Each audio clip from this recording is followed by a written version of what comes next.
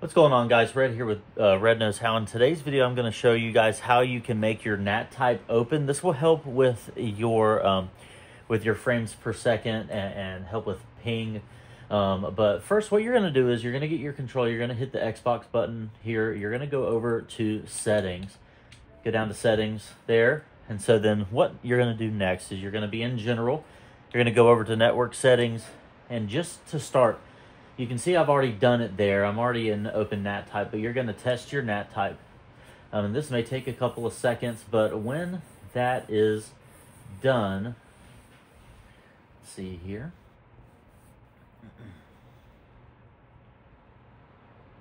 All right, so when that is done, it'll tell you. So I am, so it looks like my NAT type is moderate right now. So you'll just click continue. And then next thing you're going to want to do is you're going to want to go back out. All right, and just let you know, whenever you test your NAT type, if you're connected to a party or a game, it will disconnect you from that. So just to let you know. But after that, you'll go back out, and you'll go to network settings. Still, you'll go down to advanced settings, okay, and then you're going to click IP settings. You're going to make sure that's on automatic. Go down to DNS settings. Make sure that's automatic as well. And then alternate port selection, you're going to make sure that is automatic as well.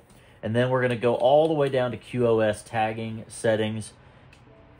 And we're going to enable both of these settings here. So I already have those enabled. But you'll need to restart your console when changing these. So you'll go ahead and restart.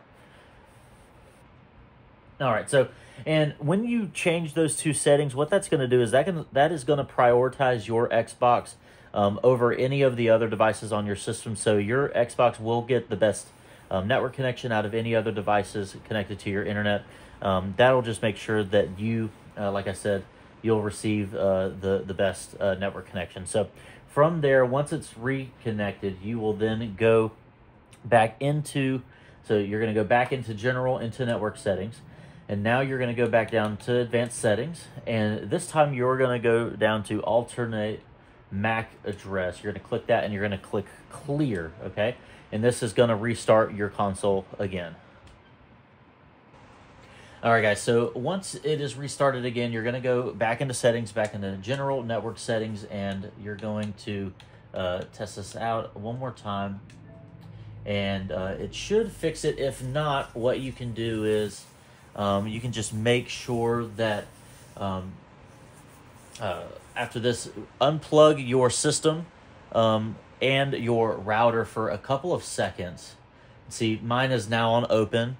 So if that didn't work, like I said, you can unplug your system and your router for a couple of minutes, 1 or 2 minutes at most, replug it in, and it should have your NAT type as open now. So I hope that was helpful. If it was, I hope I earned your like and subscription. But just remember, if you don't know how, Red knows how.